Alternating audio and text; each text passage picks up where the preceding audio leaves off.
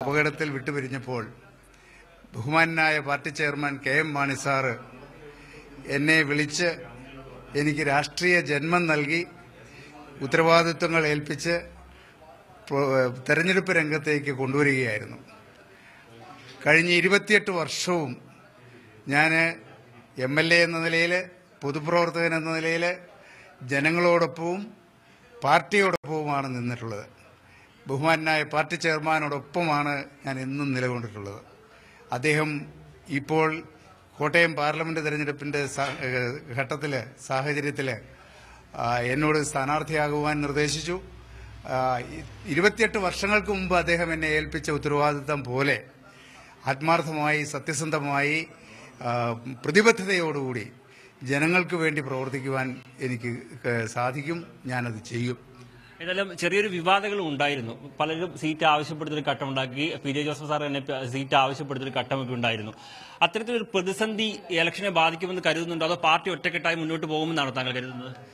Kottayam parliament സീറ്റിലെ Kerala Congress Mani വിഭാഗത്തിന്റെ കേരള കോൺഗ്രസിന്റെ ശക്തി എല്ലാവർക്കും അറിയുന്ന കാര്യമാണ്.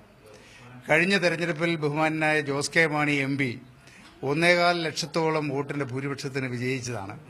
UDFന്റെ സഹകരണത്തോടുകൂടി, എല്ലാവരുടെയും സഹകരണത്തോടുകൂടി അദ്ദേഹത്തിന് വലിയ നേട്ടം കൈവരിക്കുവാൻ കഴിഞ്ഞു. തീർച്ചയായും ഈ സ്വാഭാവികമായും ഇലക്ഷൻ സമയത്ത് സീറ്റ് സംബന്ധിച്ചും സ്ഥാനാർത്ഥിത്വം സംബന്ധിച്ചുമൊക്കെ ചർച്ചകളുണ്ടാകും, ആവശ്യങ്ങളുണ്ടാകും.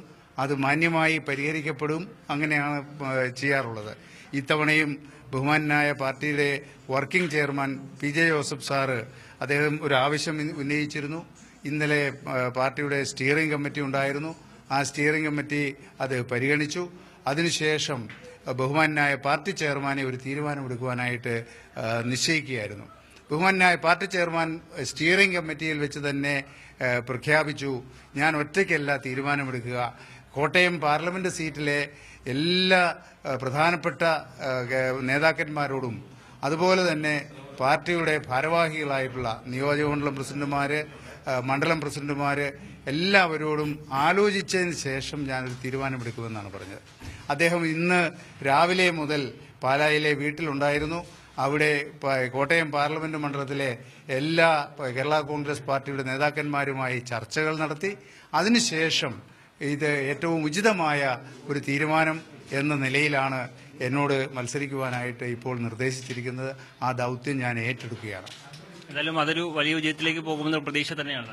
തീർച്ചയായിട്ടും വിജയത്തിലേക്ക് പോകും. കോട്ടയം പാർലമെന്റ് സീറ്റ് വളരെ UDFന്റെ അനുകൂലമായ മണ്ഡലമാണ്. അതിന് യാതൊരു സംശയവുമില്ല. അതുകൊണ്ട് വിജയം സുനിശ്ചിതമാണ്. UDF ഒറ്റക്കെട്ടായി പോവുക. സ്വാഭാവികമായും ഉണ്ടായിട്ടുള്ള ചെറിയ ചെറിയ അസ്വാരസ്യങ്ങൾ അതെല്ലാം പറഞ്ഞു തീർത്ത് ഒരുമയോടുകൂടി കേരള കോൺഗ്രസ് പാർട്ടിയും UDF മുമ്പോട്ട് പോകും.